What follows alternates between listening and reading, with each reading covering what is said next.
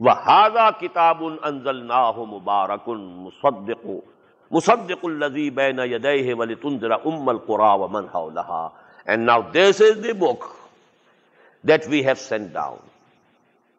وَهَذَا مُبَارَكٌ, after Torah, this is the book. Actually the book Al-Kitab is only Torah and Quran. Because in Zabur there is no law.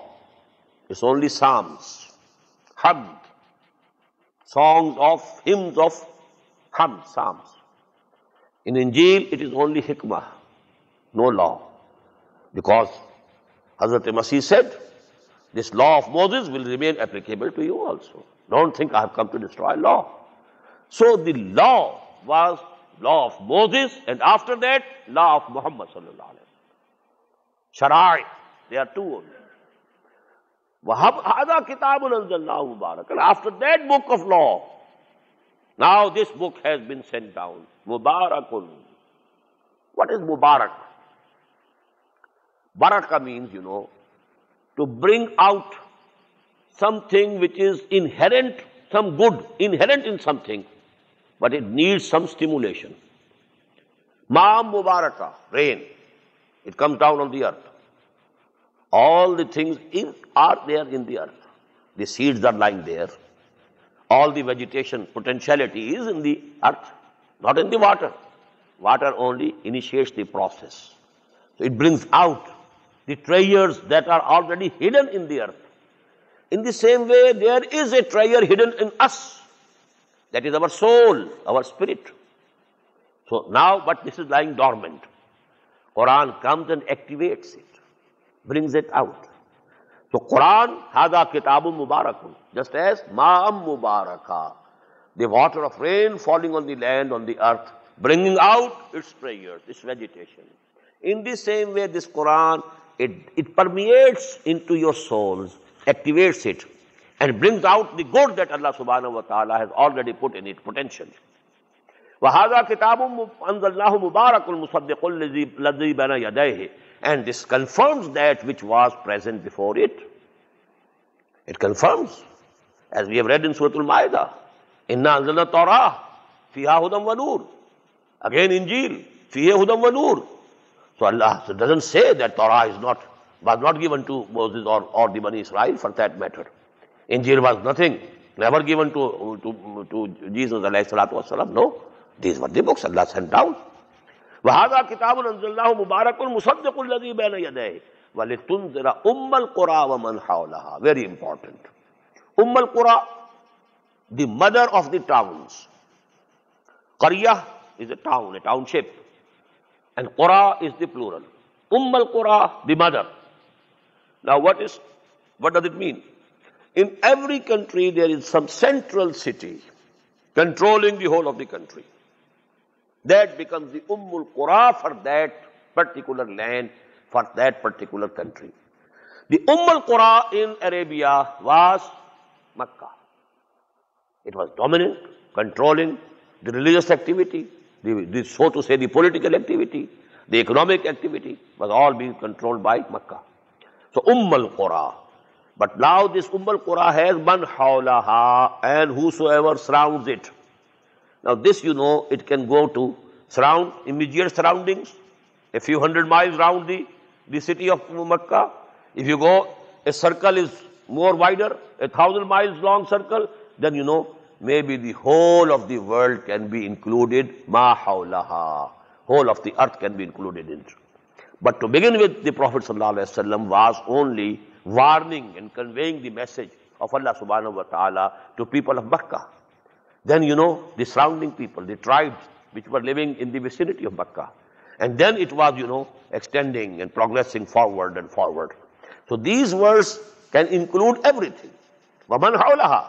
Because, any point on the earth can be said to be the center of the earth. Because it's something round.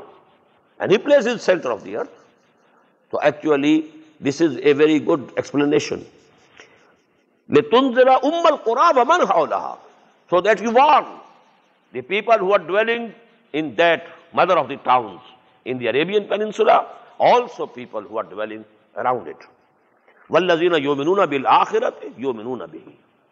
Now this is very important. Quran tells that the most important iman is the iman bil akhirah. Whosoever has some idea of resurrection, that I will have to return to my Lord, he will listen to you attentively. He will have some initial taqwa in his heart and mind and soul. And then if the dawah of the Prophet comes before him, he will accept it. So the words are, وَالَّذِينَ يُؤْمِنُونَ بِالْآخِرَةِ يُؤْمِنُونَ بِهِ. Those who have some idea of akhirah will believe in this book, Quran. Although, they didn't know the prophethood, all the people of Makkah, because this institution was known to the Bani Israel, to the Jews. They knew, they were the people of the book. They believed in so many prophets. But in the second, the line of progeny of Ibrahim alayhi salatu wassalam, from Ismail, after Ismail, there was no prophet till Muhammad sallallahu alaihi wasallam. A very big gap. So they were not familiar with what a prophet is and what is the messengerhood of Allah subhanahu wa ta'ala. But if they had any idea of akhirah, then they will listen to it and they will believe in it. وَالَّذِينَ يُؤْمِنُونَ بِالْآخِرَةِ يُؤْمِنُونَ بِهِ وَهُمْ عَلَىٰ صَلَاتِهِمْ يُحَافِظُونَ. And they protect and they keep a watch over their salah. This salah also continued among the progeny of Ibrahim alayhi salatu wasalam. They were ambulating round the Kaaba. They were doing tawaf. They were doing hajj. Although they had added something wrong to these things and they had changed the conditions, bid'at, innovations. Now in this ummah, Allah subhanahu wa ta'ala has protected this ummah. And He has been sending mujaddideen who renewed the original deen, all the original forms. And all these bid'at, innovations, they were cleared off. After every 100 years, in every century, people have been coming. Otherwise, the innovations and the bid'at, they might have reached to such a level that the real deen would have gone absolutely out of sight. And the same had happened there. We come to know that some African countries, they celebrate, the day of the birth of the Prophet with music in the mosques.